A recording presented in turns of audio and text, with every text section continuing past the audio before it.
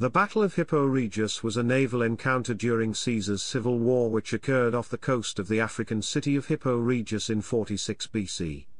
Metellus Scipio and a number of influential senators from the Optimate faction were fleeing the disastrous Battle of Thapsus when their fleet was intercepted and destroyed by Publius Sittius, a mercenary in the employ of Gaius Julius Caesar's Populares. Scipio committed suicide and all of the other senators were killed during the battle. Chapter 1 Background.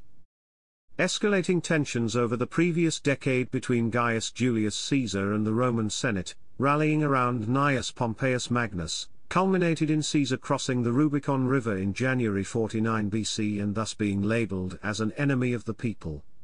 With civil war ignited, Caesar quickly gained control of the Italian peninsula before eventually pursuing Pompey to Greece and defeating him in the Battle of Pharsalus. Pompey was assassinated as he attempted to flee to Ptolemaic Egypt, precipitating Caesar's intervention in an ongoing civil war. After a year spent in Alexandria, Caesar began to coordinate his efforts against the remaining Optimate forces concentrated in the north of Africa. After landing in Africa, the Optimates gathered to confront Caesar as he besieged the city of Thapsus. The force arrayed against Caesar was commanded primarily by Metellus Scipio, who had taken this eminent position following the death of Pompey the Great. The ensuing battle was a disaster for Scipio and his numerically superior army was completely routed by Caesar. Chapter 2 Prelude. Publius Sittius became a mercenary in northern Africa after being implicated in the Second Catilinarian conspiracy of 63 BC. He had become involved in the civil war while in the employ of Bocchus II of eastern Mauritania. Together they had organized an invasion into the lands of Massinissa II and quickly captured his kingdom. This kingdom was an ally of Juba I of Numidia, who was in turn an ally of Scipio.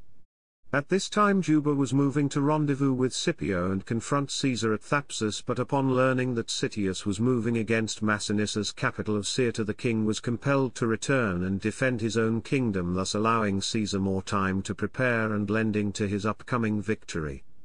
Sittius continued to win victories over Juba and his subordinate Saburra after the king returned east, independently of Bocchus. Despite playing such a key role in the civil war by ensuring that Scipio and Juba were unable to concentrate their forces at the opportune moment, the degree of coordination that existed between Sittius and Caesar is unclear.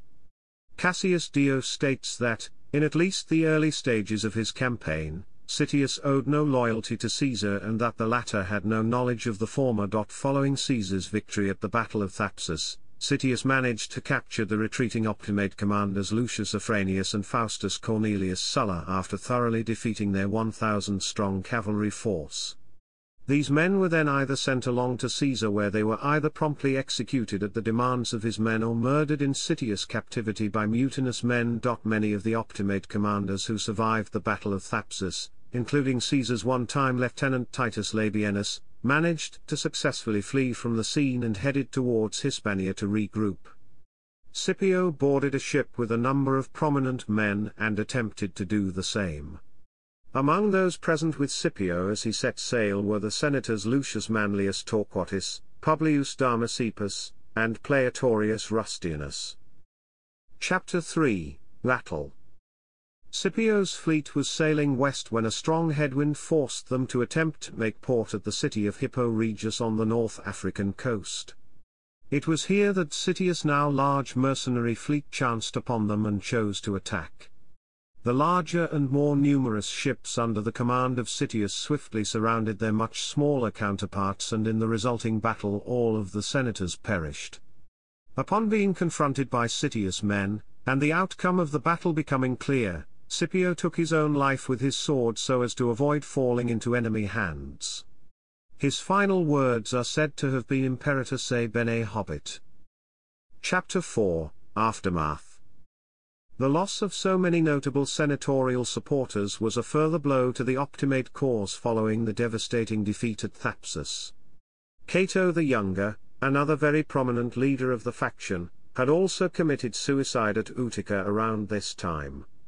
The remaining Optimate forces regrouped in Hispania under the leadership of Titus Labienus, Publius Sittius Varus, Gnaeus Pompeius and Sextus Pompeius, where they would face eventual defeat to Caesar at the Battle of Munda, effectively bringing an end to the civil war. Scipio's dignity in death was greatly admired by many, including the Stoic philosopher Seneca the Younger, who likened Scipio's decision to conquer death to the conquests of his famous ancestor Scipio Africanus against Carthage in the Punic Wars. The lands in eastern Numidia conquered by Sittius were reorganized by Caesar into the new province of Africa Nova. For his part in the civil war, Sittius was rewarded by Caesar with control of a semi-autonomous region within the new province called the Confederatio Sittense as part of his veteran resettlement program, and the first Romanization efforts in Africa. Sittius succeeded in settling the area with 5,000 legionaries primarily from Campania, who were split between the cities of Cirta, Milevum, Chulu, and Rusicade. Within 20 years over 20,000 people had migrated from Italy, and colonized the area. The settlement was later referred to as Cirta Citianorum, and the legionaries who controlled the region came to be known as Sitians.